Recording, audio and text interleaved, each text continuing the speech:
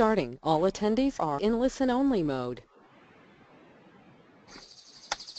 Good morning, good afternoon. This is Lauren Wenzel at the National Marine Protected Area Center at NOAA, and we're very pleased to be hosting today's webinar with EBM Tools and with Open Channels. And our guest today is Mark Young of the Pew Charitable Trust, who's going to be talking about Project Eyes on the Seas, and I'll introduce Mark in a moment.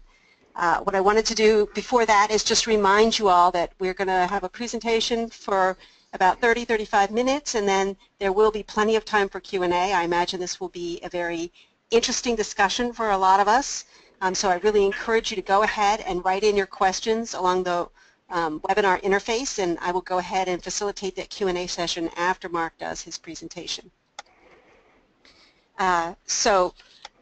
As you know, illegal fishing is a huge global issue and has an enormous cost, both economically and environmentally, and so there is a lot of interest in addressing ways to halt illegal fishing.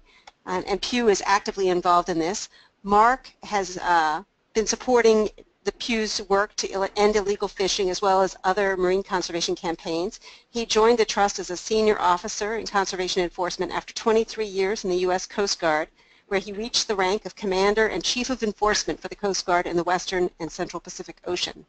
And before joining Pew, he most recently served as the Director of Fisheries Operations for the Pacific Islands Forum Fisheries Agency based in the Solomon Islands, where he provided 15 Pacific Island countries, including Australia and New Zealand, with policy and operational advice and recommendations regarding international fisheries compliance and enforcement.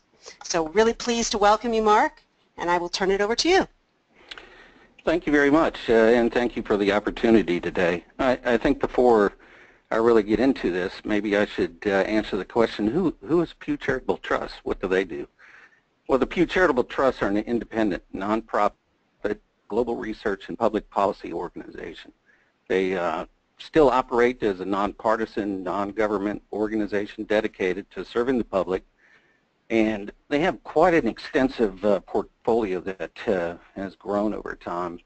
That is, includes public opinion research, arts and culture, as well as the environment and consumer policy initiatives. So this Ending Illegal Fishing project, which I work on with the environment, is just one small component of that. And since, as you can see, since 1993, Pew Charitable Trust has worked and encouraged sustainable fisheries management protections for a lot of places on the ocean. That strategy was built upon 6 different goals. And I won't read each of those, but you can see the very last one, reduce illegal fishing in the world's oceans, is where I come in. So illegal fishing, especially as you alluded to, why is that a problem? Well, effectively managed for the long run, global fisheries can be a significant source of food and jobs for the world's population. However, illegal fishing significantly undermines that opportunity. It's a major threat to the long-term sustainability of the world's fisheries, as well as the livelihoods of millions of people who depend on ocean resources for food and income. It also undermines the effectiveness of broader efforts to restore ocean systems to a state of health and costs the world billions of dollars each year in lost revenue. In fact, a very recent study indicated that more than $23 billion of fish are taken illegally from the world's oceans each year. That equates, if you go down to the market, that nearly 1 in 5 fish that you see there has potentially been taken illegally. Additionally, illegal fishing has a disproportionate impact on developing nations that have sizable population centers in coastal areas that depend on fish for much of their animal protein that they consume. And finally, illegal fishing further exacerbates the problem of overfishing, as the number of illegally caught fish is not factored into stock assessments and decisions by management authorities when they set fisheries quotas. So all in all, we believe that this is a problem worth solving. A little bit about Pew's vision of what we call a global system of enforcement to ending illegal fishing, of which Project Eyes on the Seas is just a component or a tool, a piece of that. We look at that as a tapestry of agreements, policies, and enforcement mechanisms and technologies that are applicable to individual countries, can be applied regionally, and corresponds and complements multinational and global agreements to create a global strategy to bring about an end to IUU fishing, or illegal, unreported, and unregulated fishing. I'd like to be clear here, though, that this system is not only about enforcement, it's also about the implementation of appropriate governance structures that can prevent illegal fishing. The strength of this vision here comes from properly connecting all its different elements, whether new, established, or developing. Now, within this global system of enforcement, we see that that is a system that facilitates a network of information on all aspects of fishing vessels, from the owner, flag, and crew, that it shares information between appropriate authorities, and has the capacity to link to international policing systems and fisheries management bodies to facilitate better informed decisions. Finally, can make information available where the necessary agreements are in place, very important, to entities in the private sector along the seafood supply chain to inform the market and drive due diligence at all stages within that supply chain. Now, whether through a lack of resources or understanding or even apathy, government inaction still remains a barrier in the fight against illegal fishing, as well as towards this vision of a global system of enforcement.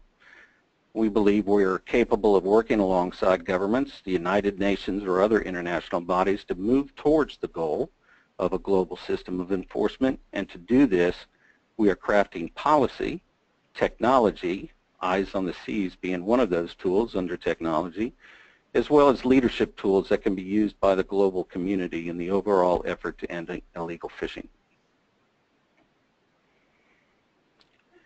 Now, Pew's approach for a global system, you can see Project Eyes on the Seas as a technology piece there in the center, revolves around the important piece of information sharing, and as that applies to both policy work as well as the enforcement aspect. Unless we address the problem of illegal fishing in the world's oceans, which is really both a technical and political challenge, we're going to ultimately fail to reduce overfishing in a meaningful way. We strongly believe that it's possible to significantly reduce illegal fishing and to put in place a monitoring, surveillance, and information sharing system that can be effectively used by coastal states that will help to get large-scale illegal fishing vessels off the water. However, I should say again, the use of technology should not be considered as the only solution. The effective implementation of an initiative such as Project Eyes on the Seas requires national, regional, and international policy changes. And we're working on many of these in a number of settings around the world. And as you can see on the left, policy, Port State Measures Agreement, the new international treaty that should come into force here in 2016, that creates the policy framework for coastal states to share information amongst each other and a minimum of standards to conduct and record data on fishing vessel inspections. IMO numbers, or International Maritime Organization numbers. This creates a universal identification number that can be used to track vessels throughout their lifespan, regardless of change in ownership, name, or flag state. On the right, under enforcement, you can see Fish-Eye Africa, another project that we have been involved with. This creates a novel approach to regional fisheries enforcement cooperation. The Fish-Eye project has fostered collaboration across 7 nations in Southeast Africa to share port inspection data, vessel registry data, as well as to deter IUU fishing in the region. Project Scale with Interpol helped to support Interpol in establishing the first ever environmental crime unit at Interpol dedicated to investigating illegal fishing and associated crimes. The Project Scale is designed to leverage Interpol criminal databases and international network to both contribute data to the system and benefit from its tracking and analysis. And then finally, the analytical unit. We have worked hard to help establish an independent, non-governmental analytical unit to act as a credible source of targeted fisheries intelligence analysis and data for the world. The unit would also be able to provide data and intelligence analysis for Project Eyes on the Seas. But even as we seek the policy changes, technology like Project Eyes on the Seas, provides a way to transform the very inefficient and expensive, what I call needle in a haystack approach that is currently being used to detect illegal fishing vessels into a more precise and targeted tracking system, a system that can bring assurances to governments that they have either created marine reserves, that those reserves are being adequately enforced, or for those agencies charged with enforcing fisheries regulations, that fish are being caught in appropriate ways and in areas and by vessels that are officially approved for fishing. On to Project Eyes on the Seas. Project Eyes on the Seas is a partnership between the Pew Charitable Trust and Satellite Applications Catapult, which is a UK or United Kingdom government initiative created to help foster economic growth through the application of space technology and a technical center of excellence. The purpose of this partnership is to build an information systems platform that will allow a true, near real-time picture of industrial fishing activity around the globe.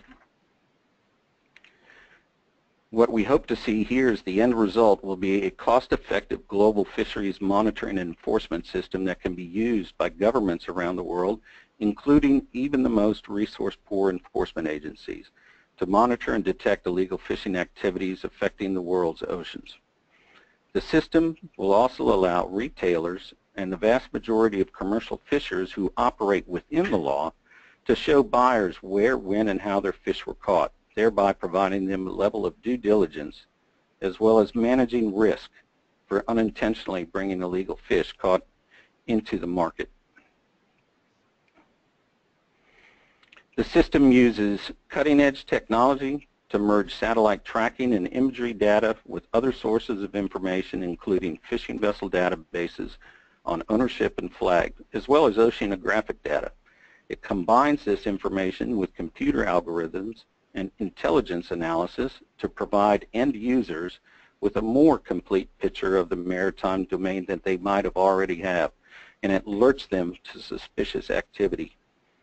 The system will draw on several key satellite technologies and has the capacity to add more as they become relevant to combating illegal fishing. Now, there are four key components to the system. I call them four pillars. The first of which is satellite tracking of vessel transponders, and that would be either through AIS or VMS. The system relies partly on the technology called AIS, Automatic Identification System, which is mandated by the International Maritime Organization as a collision avoidance system for most large commercial cargo and tanker vessels, research vessels, and passenger ships. The fishing vessels are currently exempt from the IMO regulations requiring AIS on the commercial and maritime vessels. However, many countries, as well as vessel owners, are increasingly requiring their fleets to carry AIS for better visibility and safety reasons. Each vessel carrying an AIS transponder sends out a near-continuous VHF radio signal to other vessels announcing its present position, course, and speed, and vessel identifying information. These signals are sent in the open via radio signal with a limited range, so historically the signals could only be received by other vessels when in sight of one another, or by terrestrial monitoring stations when vessels were operating near the coast. However, advances in that type of technology now allow commercially operated low-orbiting satellites to detect the signals from space, effectively allowing vessels to be tracked anywhere on Earth. These commercial providers are continually expanding their satellite constellations to provide better and cheaper coverage around the globe, which means better accuracy and less latency for the system to pinpoint a vessel's exact location anywhere on the globe in near real time. One challenge with AIS, though, is that because it operates as an open system, a vessel captain could tamper with the AIS signal to provide false or deceptive information about the vessel's identity or location, or simply turn off the transponder to avoid detection. For this reason, basing a monitoring system like Project Eyes on the Seas on AIS alone is insufficient. AIS data has to be combined with other information from other satellite sources, as well as credible fishing vessel databases, corporate information, information on flag states, allowing the system to cross-check satellite-derived data with known vessel registry information, helping users to identify vessels that might be trying to, what I call, game the system. Project Eyes on the Seas also aims to incorporate other forms of vessel tracking data, and has recently as well, such as the satellite-based vessel monitoring system operated by regional fishery management bodies, sub-regional organizations, and national governments. VMS is different from AIS because it operates essentially on a closed system. The transponder units are installed on fishing vessels for the express purpose of monitoring by the responsible fisheries authorities. These units are much less susceptible to tampering than AIS, but countries are often reluctant to share this data with others, as it will give away the location of their fleets in prime fishing areas. VMS is also only required where mandated by law, so nations may require the units only for certain vessels targeting certain species.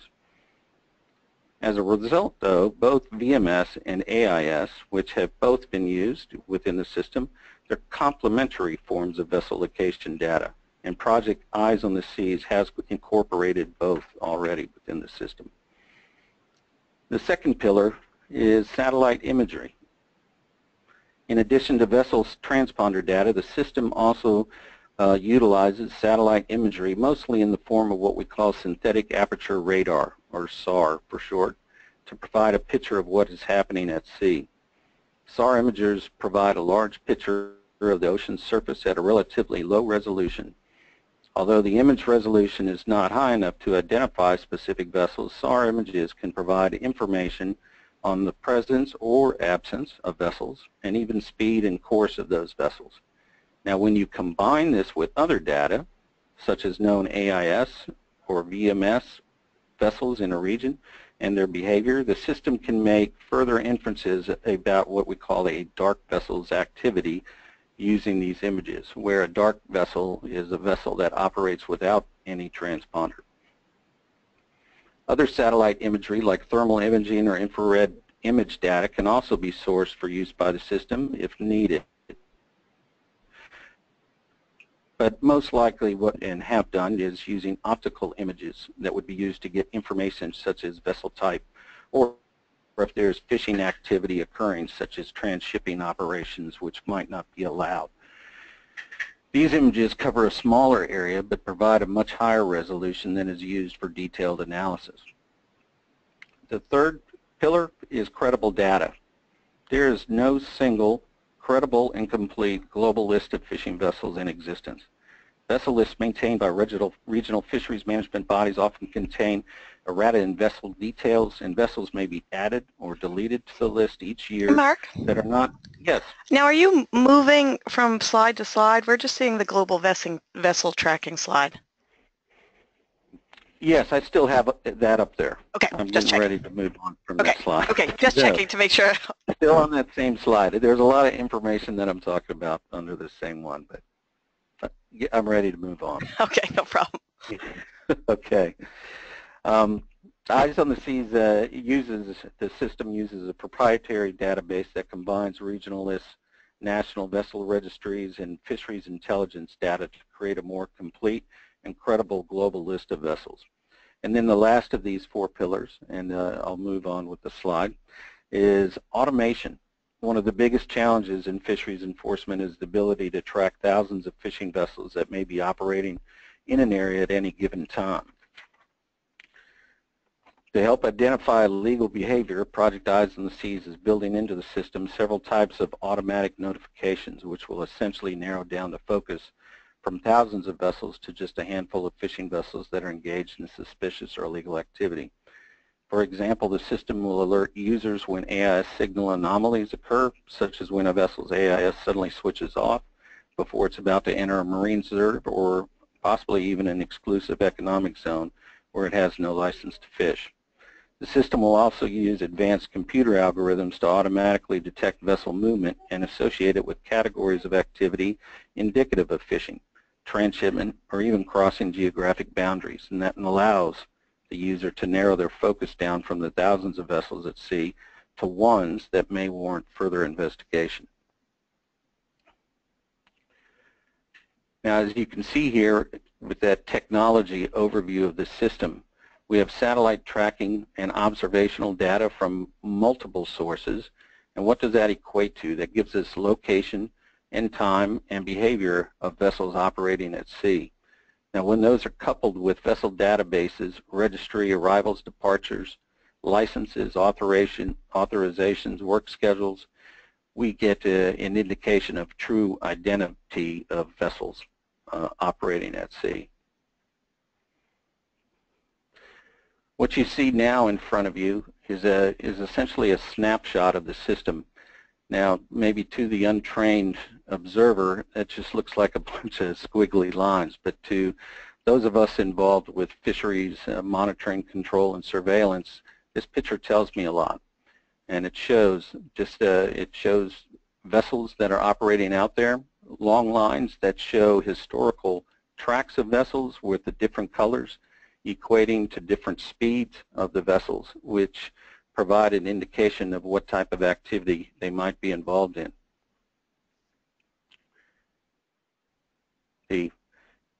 What I just brought up now is an example of the correlated, uncorrelated synthetic aperture radar detections that might indicate the presence of vessels that are operating without transponders. Those are those small yellow circles that are out there. And that corresponds on the right, that provides a thumbnail sketch of that data that shows the indication that there is indeed an object that is operating out there without a transponder.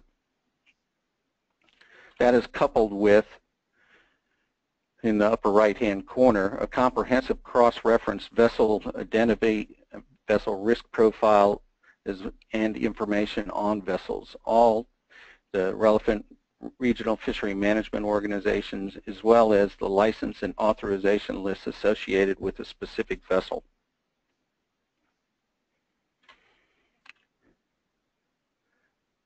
The system also shows vessel types and background by color coding, different colors indicating fishing versus non-fishing, as well as the amount of cross-reference data that is available through different data sets.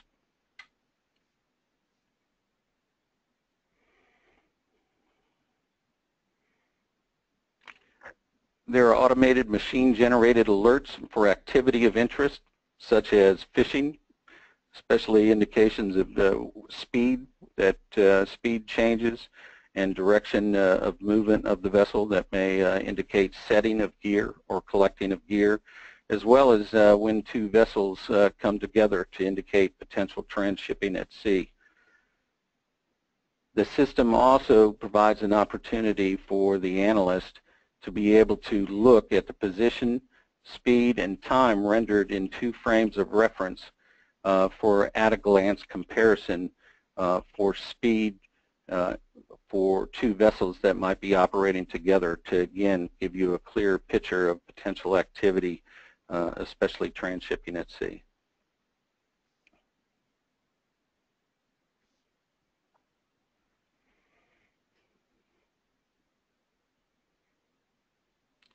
So in the end, what does Eyes on the Seas really mean? It's a combination of two things. Productivity enhancing technology, where you combine multiple data sets together, as well as information. You couple that with expert fisheries and enforcement analysts that can make sense out of the information they're seeing on the system, and you are able to provide a product that is analytical support, as well as us moving toward more extensive vessel risk profiling, and further down the road, possibly even system training as we look to make the system more deployable, so that users of the system can leverage Eyes on the Seas more directly. Those analysts provide support to governments, authorities, and even retail supply chains to deliver one of the most important things that you need in fisheries monitoring, compliance, and enforcement, and that's credible, actionable insights into what's happening on the water. Using what we call this risk profiling methodology, we can use these insights and translate them into what we call a vessel compliance risk index that can be used by both authorities and seafood retail supply chains to make better informed decisions, whether or not you should launch an aircraft or a patrol vessel to specifically seek out a vessel for the activity it's indicating, or whether what to more specifically look at on a vessel for an inspection, or even for retailers to be able to manage their risk and conduct better due diligence for sourcing seafood product.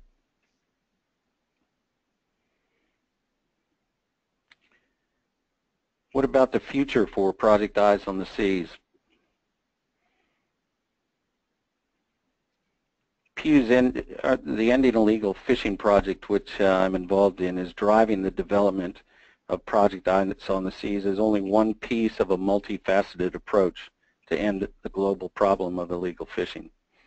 Each piece of the campaign, of whether or not it's technology through Project Eyes on the Seas, or whether it's policy work, or even the leadership tools, seeks to achieve a major advancement in technology or international policy that is integral to the overall goal of creating a global system of enforcement that can be used by governments in the world, rich or poor, on an equitable basis.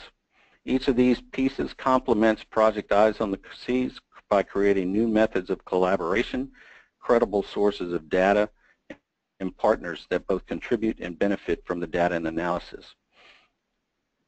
I'd like to remind everyone that there's really no silver bullet to ending illegal fishing. Project Eyes on the Seas is not a silver bullet. It's just an additional tool. In the end, though, what you need is a multifaceted approach which enables authorities to stay one step ahead of illegal fishers. We know that what we know is that in the days of physically chasing individual illegal fishing vessels on the open ocean are coming to an end. It's simply too expensive, even for developed countries. We need to eliminate safe havens and loopholes that allow illegal fishing to take place so that the vessels have nowhere to run. Unless we address the problem of illegal fishing in the world's oceans, both the technical and political challenges I said previously, we will ultimately fail to reduce overfishing in a meaningful way. We strongly believe that it's possible to significantly reduce illegal fishing worldwide, to enforce regulations or restrictions on fishing in both marine reserves as well as those areas where fishing is authorized, and to put in place a monitoring, surveillance, and information sharing system that can be effectively used by states that will help to get rid of large-scale illegal fishing vessels off the water. So with that, I think I'll stop there and see whether or not there's any questions. Okay, thanks very much, Mark. That was a terrific overview, and I'm sure there will be questions. I see some already have come in, so I encourage those on the line. If you have questions, please go ahead and type those in, and we will try to get to your questions. And I would also just like to note that this presentation the recording will be posted on open channels for anyone who wants to go back and listen to it or share it with colleagues, and also on the MPA Center's website. So we do have a few questions here, and I will also note that we will provide these questions to Mark so he can follow up with some of you individually. I think some of these questions are big picture and others are about specific opportunities to collaborate. So first question is from Eileen Alicia, and she asks, can this be applied to small island, small boat artisanal fisheries, or is it really only for large-scale fisheries? That is a good question. As of now, with the technologies that are in place, the system is designed for the more industrial scale vessels out there, the larger vessels. However, and it depends as national requirements further on down the line. When vessels are outfitted with transponders, whether VMS or AIS, even if they're smaller vessels, there's the ability to have access to the tracking data for those vessels. Right now, there's unless there is a national mandate for that, those transponders, whether it's AIS or VMS, is really relegated to the larger vessels. But in time, as that goes down to smaller and smaller vessels, those type of vessels and fleets could be tracked and more effectively monitored. Some of the satellite technology has limitations, though. Artisanal fleets of small wooden vessels are not easily, if at all, picked up by such technology as synthetic aperture radar, which really looks at the ocean surface and looks for large steel objects that are out there. So there are some difficulties associated with it, with some of the technology, but it doesn't mean that there's not an opportunity to be able to track smaller fleets in time. And I just wanted to note that there was also a similar question from Ravi Maharaja, who is from Trinidad and Tobago, who notes that fishermen are constantly harassed and threatened by piracy from South American subcontinent, and it definitely is interested in how the project can contribute to these issues for smaller fisheries. So there's also a question asking, are there any plans as part of this project to look at alternative economic options for illegal fishers who may be poor and that's their only livelihood?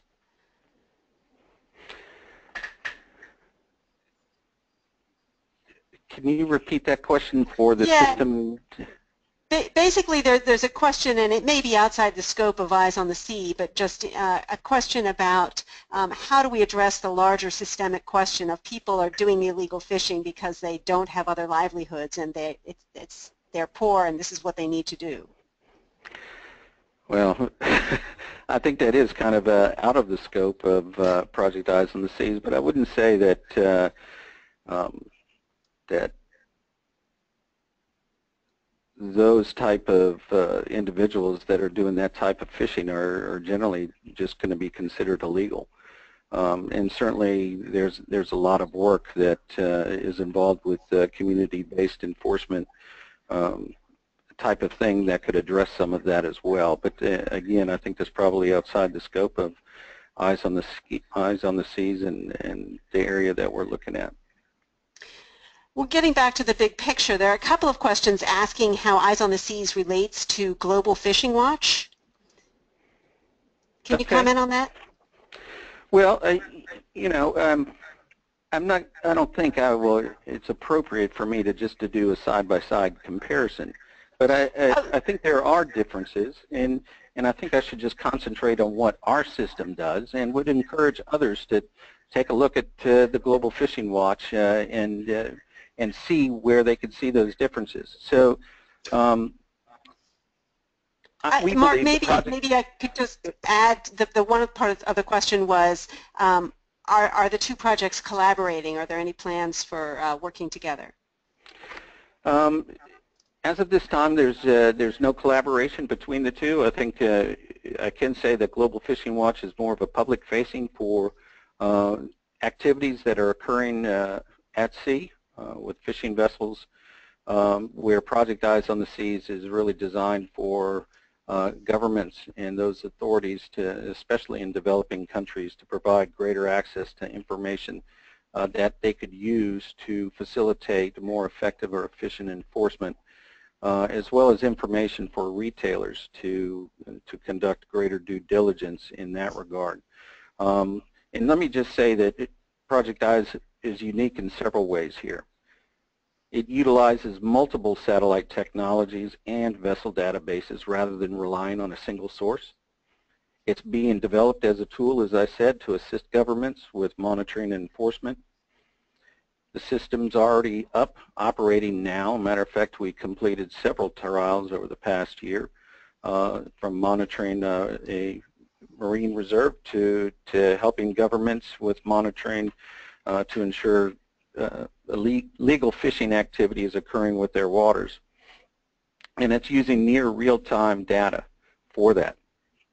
The system also has the added benefit of being able to properly manage non-public domain data as well as classified information and to protect it in a secure environment, which was the reason why we were able to, several governments shared their VMS data as part of the system and was used within the system itself. The project also encourages information sharing between authorities and countries and has applications not only to enforcement but also, as I said, retailers for traceability purposes. It's inherently flexible and can be integrated with existing systems, not meant to replace already frameworks that are out there and operating effectively, but maybe possibly filling gaps that exist in current monitoring frameworks. And the system can also help deploy tactical assets such as vessels or even unmanned vehicles to area where potential illegal activity has been identified. And by doing this and having that targeted deployment, it leads to greater efficiencies in law enforcement operations. In time, we look to also have the system be able to incorporate crowdsourced data and as well as possibly provide information to the public as well. Thanks, Mark. And are there certain places in the world where this is being used more than others right now? Well, we just recall that Project Eyes on the Seas officially became operational up and running in January of 2015. So essentially this first year has been a year of trial projects. We've had a trial project to support several members of the Polynesian Leader Group in the Pacific with monitoring their waters, and we did that in conjunction in collaboration with the Foreign Fisheries Agency and their monitoring, control, and surveillance framework that they have up there.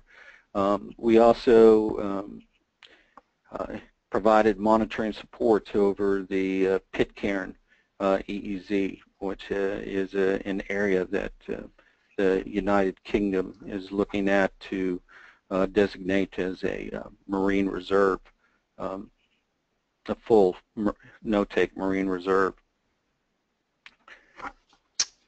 Okay. Following on that topic about the Pitcairn and very remote areas, there's a question from Richard Dunn who's asking, to what extent is Eyes on the Sea viable for remote areas where there may be no aircraft or patrol vessels to follow up on a detection? And that's an excellent question because it is, and having served in the Coast Guard 23 years, I can tell you just at sea enforcement is the most expensive way to try to ensure enforcement of rules and regulations. And certainly the ability to conduct inspections and boardings and conduct your efforts at shore is a more efficient way of being able to conduct that business. Hence why we are so supportive of such mechanisms such as the Port State Measures Agreement, and that provides a greater ability for countries to be able to work together in that regard, share information. And it's through those mechanisms that help in regards to monitoring the remote areas.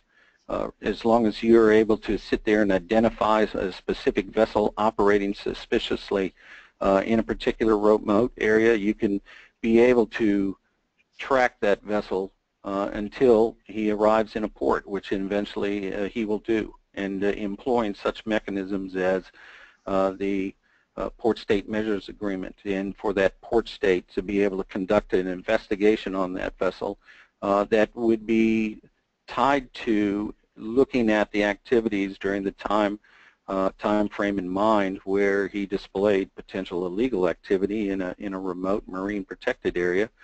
They could find further evidence that would document that illegal activity, which could then be followed up on with that port state working with the affected coastal state where that activity occurred in. No, that's really interesting.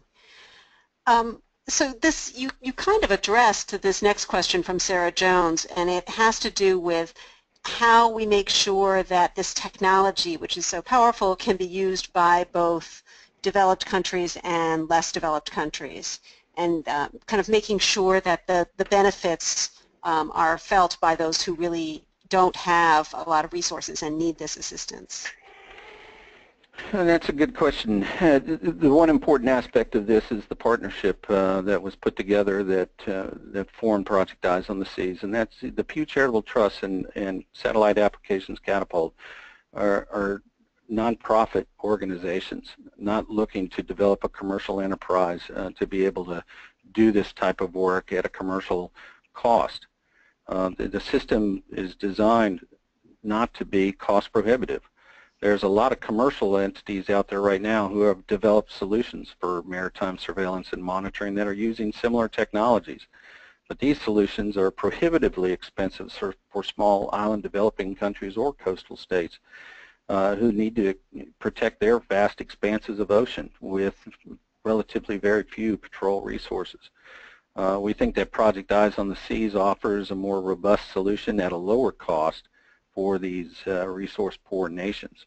That's the ability, again, by it not being a commercial enterprise and being able to take data and use data across multiple users, which lowers the cost for that as well. There's a question from Robert Walsh, who works on marine debris, I think, and is asking, would it be possible to connect Eyes on the Sea to tracking the dumping of ghost nets for retrieval and or accountability? Good question. These are all good questions.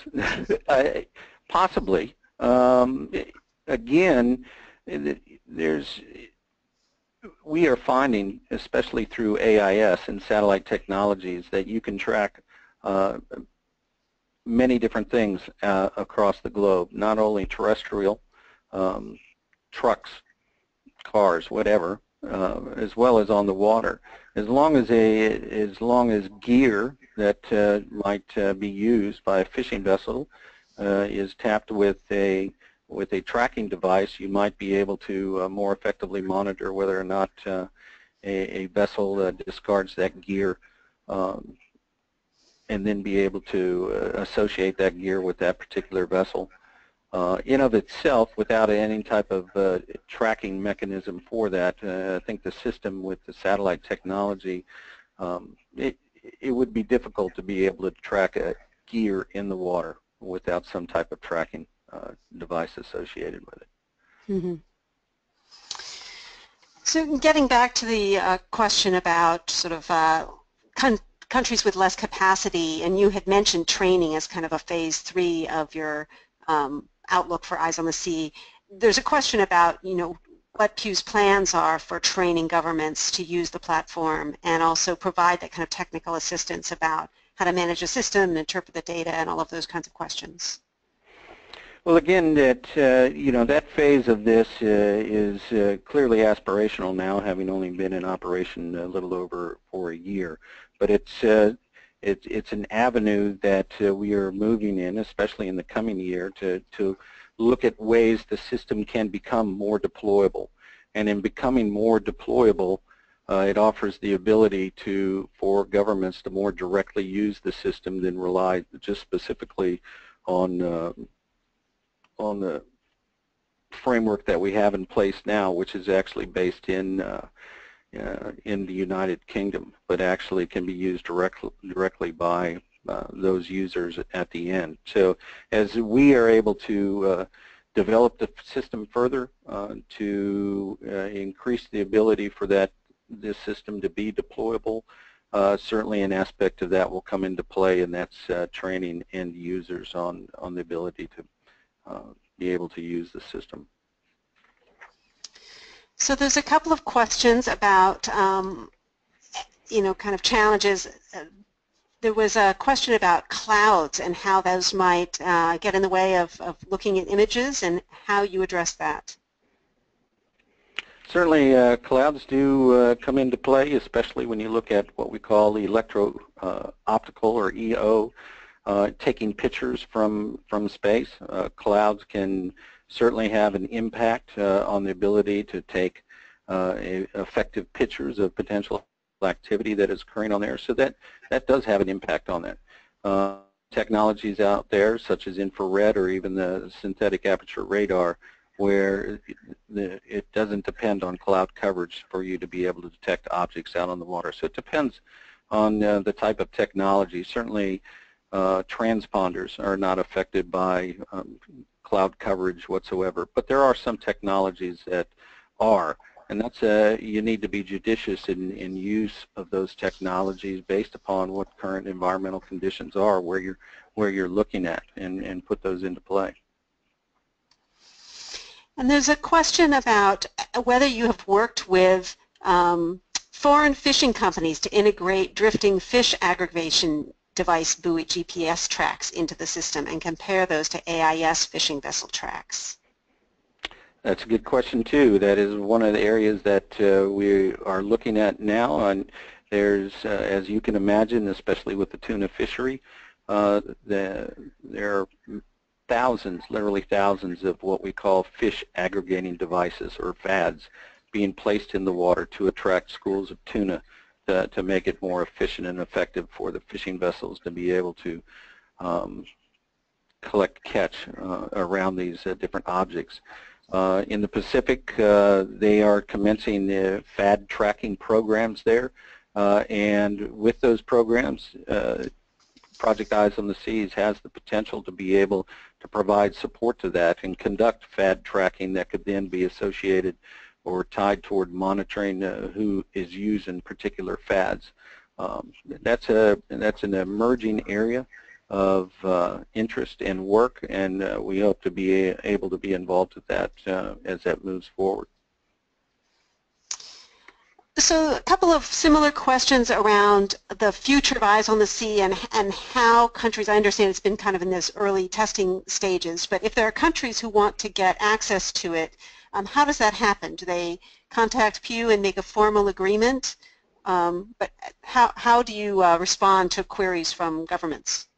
I think probably the best sources. I've got my email address on here. You can reach out to me directly with that. We work with our team that's over at Satellite Applications Catapult to be able to put together a response and engage those who have an interest in that. But it's all about reaching out, and you certainly can reach out and touch me with my email address that I've put on the screen. Great, thank you. And we'd be happy to respond to that, all those inquiries. This again is kind of longer term, maybe looking out into the future. You mentioned the vision being a self-sustaining ability to conduct these activities. Is it viewed that there would be a separate organization, or how do you see the sort of long-term future of Eyes on the Sea? Well, the future of Eyes on the Seas is that we certainly would like to see that the system it has the capacity and capability to be self-sustaining and not rely on just potential donor funding for it to move forward. So self-sustaining, independent entity that is able to charge for the services to recoup the cost of operating, not as a commercial enterprise, but as a nonprofit public good type of entity, but using what they charge for the system to go back into sustaining the actual entity in the long term. And that would be either through engagements with governments for that support and use, or as well retailers looking to provide greater due diligence for their sourcing of seafood.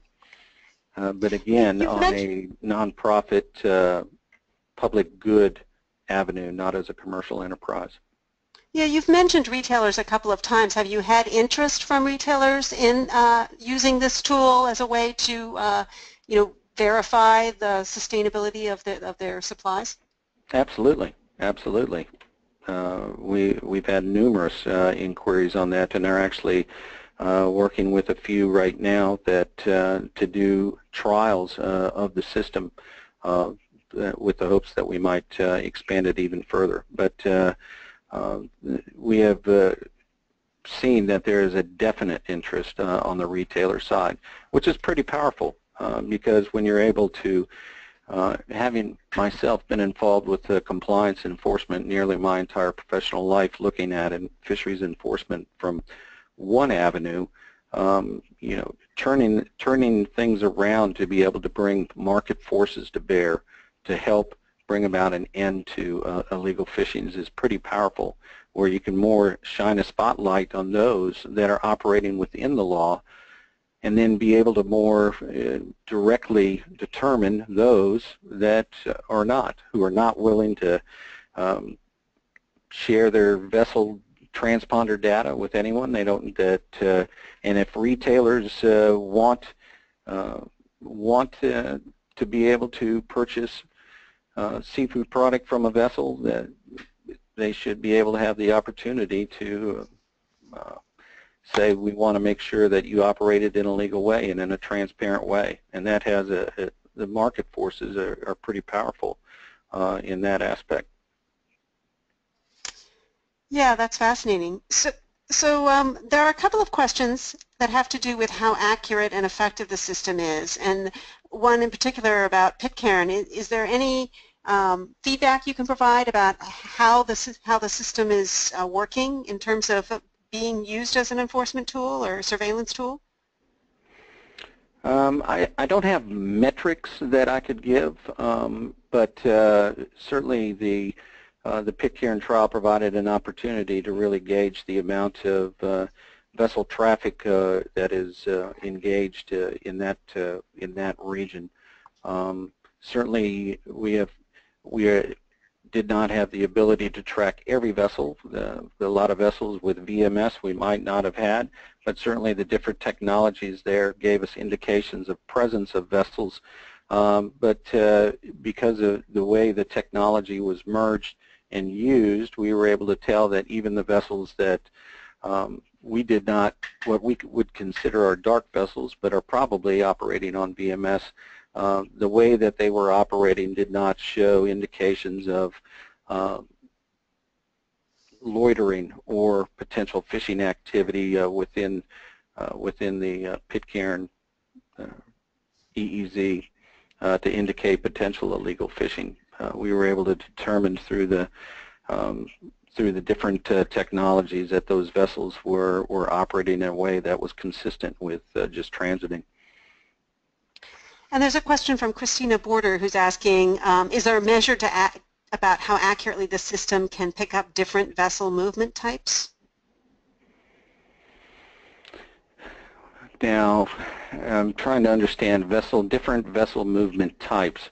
What I can say is that the vessels operate at sea consistently with the type of gear that they use, whether or not that might be trawling, or whether it's long lining, or whether it's purse seining. And to someone who's been involved with fisheries and fisheries monitoring, control, and surveillance, you can take a look at a vessel's movement on the water and be able to determine that it's operating consistent with laying of its gear or picking up of its gear, or whether or not it's conducting fishing activity as opposed to just strict transiting. In of itself, there's additional information that you would need to actually prove that that was happening, but it provides an indication that gives appropriate authorities the information they need to conduct further investigation to provide that evidence of that activity occurring.